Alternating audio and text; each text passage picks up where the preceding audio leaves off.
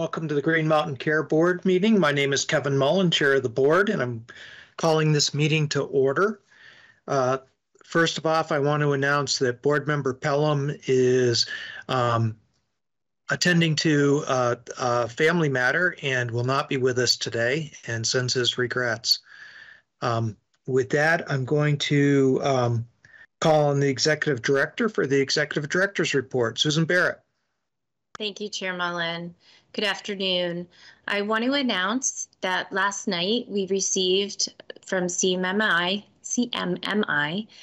a written response to Vermont's request for a one-year extension to the all-payer model. That response in that letter is posted on our website under What's New. It's also posted, the same letter, under Federal Communications. The gist of the response, just a couple of bullets to give you an idea of what they said, and please refer to that letter, is that CMMI is working to offer a one-year extension to the state of Vermont for its current all-payer model. So that would be for FY or calendar year 23, plus a transition year for 2024, which would be to prepare for a subsequent model. The letter also clarifies the process for finalizing the official extension offer, and that includes the federal clearance process, which, according to the letter, is likely not to happen until later this year, fall of 2022. And after that happens, Vermont will pursue its internal clearance process, and then the board, our board, will vote on the agreement amendment. So I would refer to that letter for the general public, and I just will open it up to the board if there are any questions. Kevin, I have a quick question. Is that okay? Yes, it is. So Susan, I'm just wondering if it would be possible, thinking about this letter and also, where we're going with the extension and the next agreement, to invite the Director of Healthcare Reform to come in and talk about some of the strategic directions that they're considering. Sure. Chair Mullen, I can reach out to the Director of Healthcare Reform and see when she's available. That would be great. Thank you.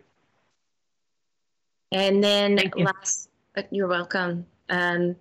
Lastly, just the standing ongoing public comment that we've had for quite some time is that the board is currently taking public comment on a potential next model. We're sharing those comments with our partners at AHS and the governor's office so that they can be informed of the comments as they are taking the lead on the negotiations of that next model. And I will turn it back to you, Chair Mullen. Thank you, Susan. The next item on the agenda are the minutes of Wednesday, April 6th and Friday, April 8th. Is there a motion? So moved. Second. It's been moved and seconded to approve the minutes of 4-6 and 4-8 without any additions, deletions, or corrections. Is there any discussion? Hearing none, all those in favor of the motion, please signify by saying aye. Aye. Any opposed, please signify by saying nay. Let the record show that the motion carried unanimously. So the purpose of this afternoon's meeting is a discussion on MVP non-standard QHP plan design. And I understand that Christine Smith and Laura McAllenan are here to present. So whoever is leading that, if you could take it away. Hi, thank you. This is Christine Smith, and I just wanted to thank the board for giving us this opportunity to present this to you. It's something that MVP has been working on for quite some time, and we're excited to share with you. So I do have a PowerPoint presentation that I will share my screen if that's okay. That would be great. Okay. Can you guys see that? We do. Excellent. Okay. So we do have a proposal for one of our non-standard plans for 2023, and I'm going to take you through a little bit about what drove that decision. So we will go through our QHP products and the proposed plan design, and then if there's any questions, I'd be happy to entertain them. So first we have this is our portfolio today as it stands of our non-standard plans with the March 22 membership in it. And the plan that we're looking at highlighting in this presentation is our Bronze 5 plan. So as it stands today, we are offering all of the standard plans, as you know, plus the catastrophic plan. In addition, 2 non-standard high deductible plans and the 1 high deductible reflective plan, 3 non-standard non-high deductible plans and 1 reflective plan, which only have very small routine changes, and we did not bring them to the board today. And then our 1 revised non-standard plan, which is almost identical to the current plan design, with the exception of an increase in the deductible and out-of-pocket max. So what triggered this Green Mountain review is that the deductible and out-of-pocket max that we're proposing has what's considered a significant change of plus or minus 2 percentage points to both the deductible and out-of-pocket max. Based on the Green Mountain Care Board's evaluation criteria for non-standard plans, MVP feels that this really hits bullet number 5, which is adding value to the Vermont market. Our proposed change to the deductible and out-of-pocket max for the Bronze 5 would decrease the premium of this plan by approximately 4.07%, and that's based on the 2022 plan design. Actuarial is not 100% sure right yet what our market change is going to be for our premiums for 2023, so it was hard for us to put an exact number on that. Some of the research that we did regarding our Bronze members is that in 2021 and 2020, our deductibles for the Bronze plans were $72.50 and $78.50. We're proposing to move that deductible up to $9,100. And we found that the percentage of members hitting their deductibles in those 2 years were 5.54% and 6.94%. And what we have found through some extensive research and reading some verbatim that we've gotten back from our members is that the Bronze membership premium is very important to them. And the lower we can get the premium on a plan, the more advantageous it is for them. They're not concerned about hitting their deductible or out-of-pocket max. They're simply shopping for the cheapest plan they can find. And we believe that by moving the deductible up, we can achieve that goal of lowering the premium for our members and listening to what they have to say. So here is some of the verbatim pulled right out of our survey from our members. And you can see I've highlighted the words that, show that they think the plans are expensive, that the premiums are high, there's an exorbitant amount of premium. So we're listening to these members. Cost is the forefront of their dissatisfaction for our Bronze members. And our Bronze NPS score and our Net Promoter Scores were the least favorable of all of our plan scores. And we believe that by making these changes to the Bronze 5, we can give members a more affordable option. So our proposed plan design, and I just have our Bronze 1 plan in here so that you can see that this is our other offering to the Bronze members. But what we're proposing for the Bronze 5 is that we take the deductible and out-of-pocket max and move those matching benefits up to the max $9,100, if and so that is what comes out to be the federal level for plans for 2023. I also have down here the membership. These membership numbers were as of January. I since re-pulled the numbers, and those numbers were back on the other slide. So our membership in this plan has gone down a very small percent. We don't recommend mapping these members to any different plans. We feel like the Bronze 5 members should stay in the Bronze 5 plan because, like I said, we don't believe that this deductible out-of-pocket max is going to make a very great impact on them. And that's all I have. So do I have any questions? Board members, do you have any questions? I have a couple of questions. Hi, welcome to the MVP team. We don't see you often, so I did want to just say hello and welcome. Could we go back to slide 8, please, if you wouldn't mind? Absolutely not. Let's slide 8. Okay. Okay, so I was wondering, so in looking at how many members hit the 7250 or the 7850 deductibles, it looks like it's a pretty low percentage of folks. Do you have, and you did give us the average and the median, so it looks like for most folks this change would not have a dramatic impact. Do we have any sense of those who did hit the deductible, how many of those would continue to hit the new deductible or stay under that amount by any chance? Yes, thank you for asking that question. I did mean to point that out as well. So what we saw was that almost all would still hit the new deductible because it seemed like they were a lot of inpatient visits or exorbitant amounts that put them way above the current out-of-pocket max and deductible. So thank you for asking that. Well, thank you for the clarification. And then I had a question on slide 11 about the plan design. So I recall quite a long time ago now, the plan designs that had the matching medical deductible and out-of-pocket max were introduced because it was popular in the marketplace. And so there were a number of folks who were lobbying to get that type of plan design, lobbying used loosely, not in the official sense. What I was curious, because I can't remember the full plan design, is whether for those services that the deductible is waived for, is there a copayment for those? Yes. So for the items that the deductible is waived for, obviously it's our preventive services, which are covered in full. The first 3 PCP visits are without a deductible, but then there is a copay after deductible. And the generic scripts have a small copay, but again, not applicable to the deductible. Right. And do you happen to know what the PCP and the generic script deductibles are, just for context? I could absolutely pull that up for you if you give me 1 second. Sure. And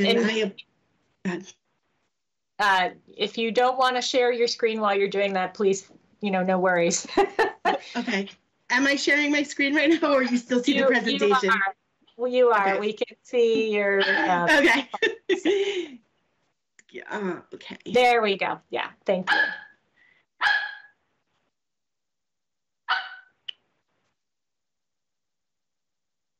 What little dog do you have?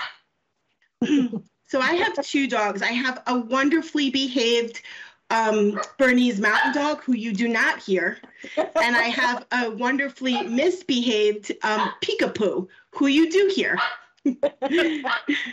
Chair Mullen, I actually thought it was your dog because it sounds very similar. So and there we go. She is just, honestly, she has been quiet all day. And right now she is saying, why are you in the office in a meeting? I want some attention. There's got to be somebody else in there with you because she can hear you talking. Exactly. And I have the door open so she could come in. Okay, so in our non-standard plans for Bronze 5, the PCP copay, I'm sorry. This Bronze 5 plan is 100% 0% coinsurance after deductible, with the exception of those items. Okay. All right. So that means for those items that they're covered in full until somebody hits the deductible. Correct. Is that right? Okay. Got it. That was my recollection about how those plans worked, but I couldn't quite recall. So in thinking about the types, in general, the types of folks who might buy the Bronze 5 plans, it sounds like it might be, assuming a savvy shopper, which we all know health insurance is confusing, so that's a big assumption. But assuming that for the moment, it might be someone who is fairly healthy, is looking for a low premium, might wants to keep up with their preventive visits, maybe needs to see a PCP a couple times a year, or has a generic prescription. But in general, it seems like this plan is really designed for that kind of population. Is that really what you were going for with this? Yeah, we actually, we think of this plan, it's almost like the catastrophic plan without the age requirement. And in addition to that, I just wanted to point out that we do have the relationship with our virtual partners that members can use our telemedicine program to see a PCP or a specialist if they choose to go virtually at no cost share. So they do have that option as well, included in this plan. Okay, great. All right, thank you. Those were my questions. Thank you, Robin. Do other board members have questions or comments?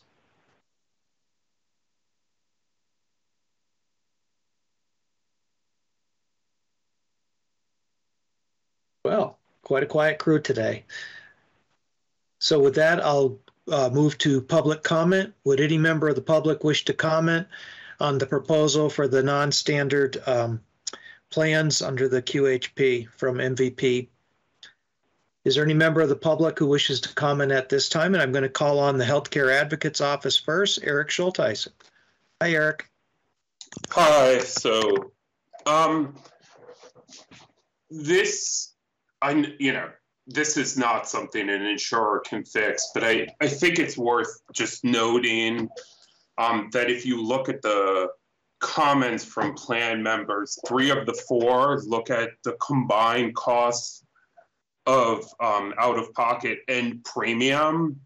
So it is true that cost is at the forefront of their dissatisfaction, but it's not just cost with premiums, it's the whole system. So, it's this, again, this isn't something MVP can fix, but it's really dissatisfaction with our healthcare system and the narrative that if people are just insured, that's a good thing. I think it's questionable because we want people to be insured, but we also need people to be able to afford healthcare. Thank you. Thank you, Eric. And it's something that has troubled me over the years that we have so much underinsurance, and yet we're so proud of our 3% uninsured.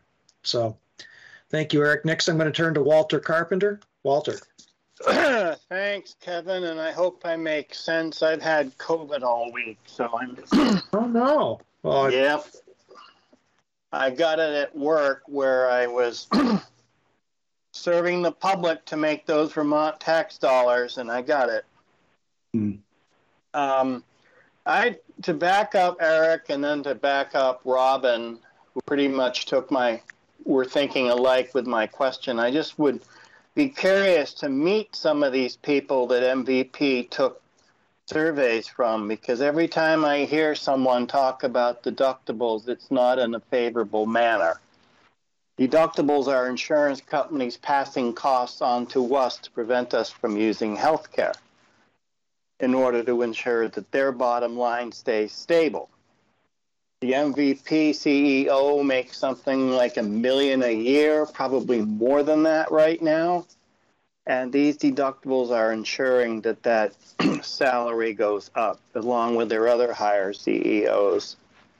So to back up Eric and then to back up Robin, I'd be curious to meet some of these people again that you surveyed. Because no one that I ever talked to, and I work in the tourist business and I talk to people from all over the spectrum, likes deductibles. Basically, deductibles are you're paying for insurance for the privilege of not being able to use the insurance that you're paying for. So I don't see how these plans are going to do any good to anyone. But thank you, Walter. Is there other public comment? Is there other public comment? Okay, I'll move back to the board. Does any board member have any further comment or question?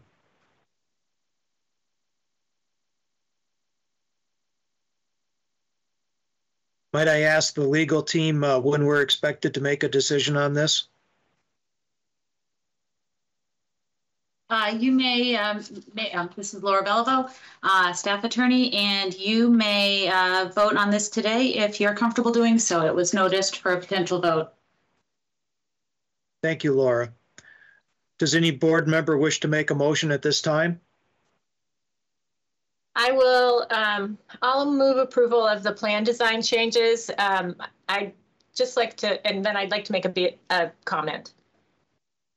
Is there a second to the motion? Second. It's been moved and seconded, and Robin, go ahead with your comment. Yeah, so I think from my perspective, the underinsurance that we've all spoken about is one of the biggest challenges that Vermont consumers are facing, as well as premium costs. But I also recognize that there's a role in the market which has a number of different plan designs for a plan that essentially operates as a catastrophic. And I do say that one appealing feature about this plan for fairly healthy folks could be that there is no cost sharing for generic meds, the 3 PCP, and the preventive care, which may be the types of care that they're most likely to seek. So while I'm not really a fan of plans with deductibles in this range, because it's hard to really, see folks being able to come up with the premium plus that amount, I do see a place in the market, and I hope that, we are doing our best to make sure that consumers are picking a plan that meets their most likely healthcare needs for any given year. Hey, is there other discussion from the board? Is there other discussion from the board? If not, all those in favor of the motion, please signify by saying aye. Aye. Aye. Any opposed, please signify by saying nay. Let the record show that the motion carries unanimously. And thank you, MVP. And as was noted, we don't get to see you very often. So thank you for coming in and presenting today. And we look forward to your extremely low or negative rate requests in the future. We look forward to that too. Thanks. So with that, I'll ask the board if there's any old business to come before the board. Is there any old business to come before the board? Is there any new business to come before the board? Is there any new business to come before the board? Hearing none, is there a motion to adjourn? So moved. Second. It's been moved and seconded to adjourn.